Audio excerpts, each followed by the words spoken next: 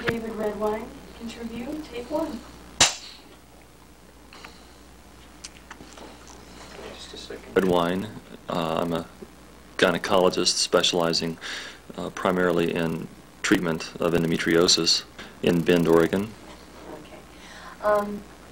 Can you tell us then how you became interested in treatment? Well, I became interested in endometriosis primarily because my wife had it, and I experienced, all the helplessness that a spouse can feel when dealing with a disease that you can't help your spouse deal with directly, and I saw the frustration that she went through and that I went through in dealing with the various forms of treatment that were available, including danazol therapy, birth control pill therapy, and as I was exposed to the disease through my wife's eyes, that it was a disease that was totally different than the disease I had been trained about in medical school, internship, and residency.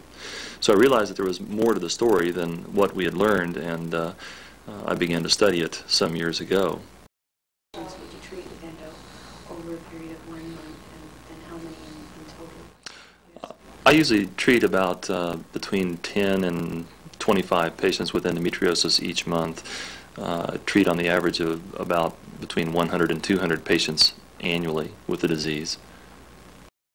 The most difficult, there's several difficult things. The most difficult thing actually is the inertia of organized medicine in terms of accepting new thoughts on the disease. There's widespread confusion about the disease that everyone agrees exists. Doctors agree it exists. Researchers agree that it exists. Patients certainly know that the confusion exists. And the thing that should ring in everybody's mind is that some of the concepts and conventional wisdom that guide us must be wrong, because that's the only way that the confusion can be allowed to exist, is for mistakes to be repeated over the years.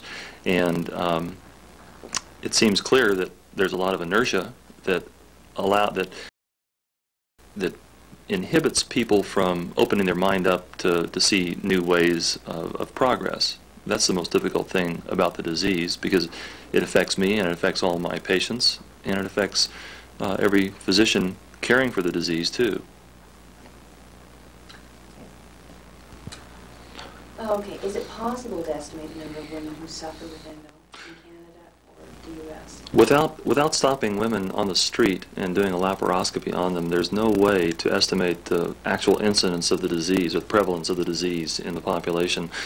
The best estimates range anywhere from 5% of the population to 20% of the population. I usually tell my patients it's about 10 to 15% of all women are affected by the disease. Do you specialize in endo treatment and diagnosis? I mean, answer that, but you can just... And do you know other surgeons who specialize in endo? There is no such thing as a subspecialty in endometriosis, although sometimes I think it's worthy of such subspecialty status. Functionally, I now take care of endometriosis patients almost exclusively. I do have a small general gynecology practice. I know of several other physicians in the country who deal almost exclusively with endometriosis patients. But none of us is really a specialist in endometriosis, because there is no such thing. Endometriosis, what is it? Endometriosis is the most common gynecological disease there is by far. It's a disease where tissue that somewhat remotely resembles the lining of the uterus, the tissue of the lining of the uterus, is found outside the uterus in various areas. This tissue is only a poor mimic or poor representation of the tissue that lines the interior of the uterus, though, because it doesn't look like the lining of the uterus when you look at it with your eye. When you look at it under the microscope, it frequently has a different appearance under the microscope than the lining of the uterus. So it basically remotely resembles tissue of the lining of the uterus. Common in PID, which a lot of people have heard of, but they haven't heard of endometriosis. Endometriosis is more common than any other gynecological malady you've ever heard of. It's far more common than pelvic inflammatory disease, PID. It's far more common than fibroids. It's far more common than herpes. anything else that you have ever heard emphasized on radio, TV, or by your doctor as being common, endometriosis is far more common.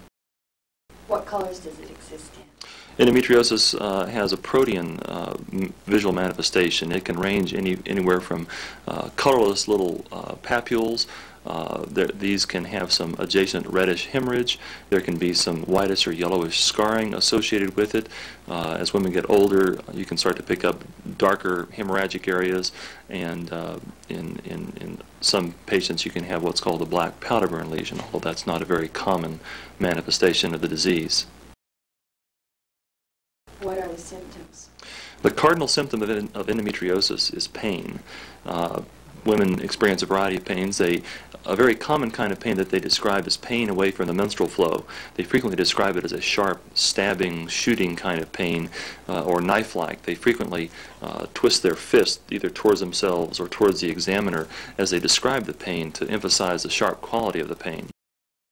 Menstrual cramps, although they can be associated with endometriosis, uterine cramps with the menstrual flow are not always due to endometriosis. Endometriosis also frequently can cause painful sexual intercourse, painful bowel movements, pain riding in a rough car, pain with jarring forms of exercise, pain just sitting around doing nothing. Almost any kind of pain between the rib cage and the thighs can be mimicked by endometriosis. It's frequently misdiagnosed as PID, ovulation pain, ectopic pregnancy, appendicitis, adhesions, a variety of things that are actually relatively rare. Is it a progressive, static, or recurring disease of the life? Endometriosis has long been thought to be a spreading progressive disease in a woman's pelvis, and in part that's because many people believe that Samson's theory of reflux menstruation out the fallopian tubes is the way endometriosis occurs. And it's natural to assume, if that theory is operative, that as women get older they would have more and more areas of the pelvis involved by the disease. Actually, nobody's ever looked into that until a study done in 1987 where a simple pelvic mapping study sought to try to answer the question, do women have more pelvic areas involved by endometriosis as you examine older age groups of patients? And the results of the study found that older age groups don't have more areas of the pelvis involved. So in that sense, the concept of dandelion spread of endometriosis does not seem to hold water, and nobody has ever demonstrated that, although everybody believes that. Now, in terms of local invasion and recruitment of scar tissue around individual lesions, yes, that does occur, but that's fundamentally different from saying that it spreads from point A to point B to point C. So it can be locally invasive, locally progressive, but so far there's no evidence whatsoever that it spreads throughout the pelvis like dandelion seeding a field. So positionally, it seems to be a static disease. I've read in material that endo bleeds, and in your video you put forward the opposite theory. Can you explain? Many gynecologists have the mistaken assumption that endometriosis bleeds. If you go to a basic biology textbook and look up the biology of menstruation, you find that the glands and stroma of the endometrium secrete. They secrete a mucinous type of a product. Glands secrete, blood vessels bleed. When you look at endometriosis under the microscope, the microscopic picture of endometriosis consists of glands and stroma. And just as in the lining of the uterus, since the glands secrete and blood vessels bleed, the glands and stroma of endometriosis, the glandular element secretes something, but that's not to say that it bleeds. There are capillaries adjacent to the glands and stroma that may become destabilized by whatever it is that the endometriosis is secreting, and those capillaries over there may do the bleeding. But the endometriosis itself, I believe it's incorrect to say that it bleeds, and in fact there have been recent studies finding that at whatever time of the menstrual cycle you care to look at endometriosis lesions, many of them don't have any hemorrhage around them at all. Okay, diagnosis and treatment. How do you identify The identification process starts in the doctor's office in talking with the patient and examining the patient.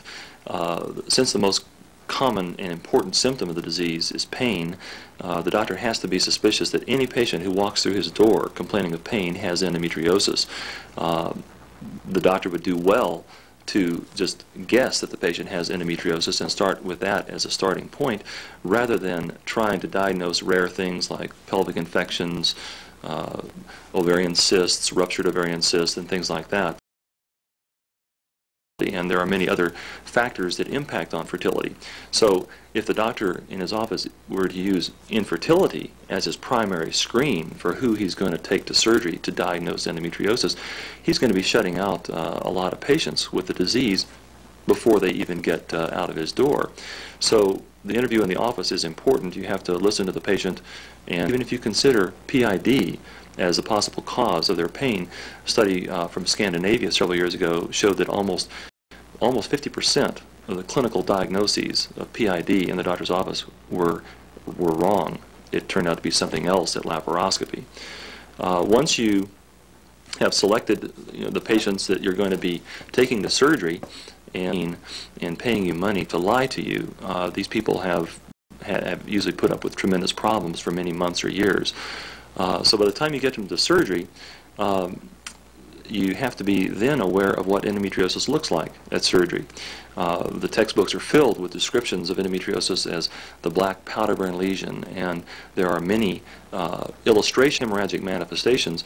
He's going to misdiagnose up to 2/3 of his patients, and he's going to completely miss the diagnosis in up to 40% of his patients.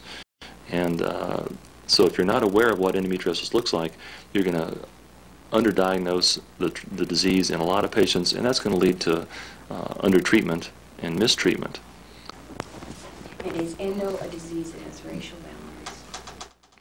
Endometriosis has been described in all races. I have no reason to suspect that it has any particular racial tendency. You have to be suspicious that any woman, no matter what her color, who comes in complaining of pain has endometriosis.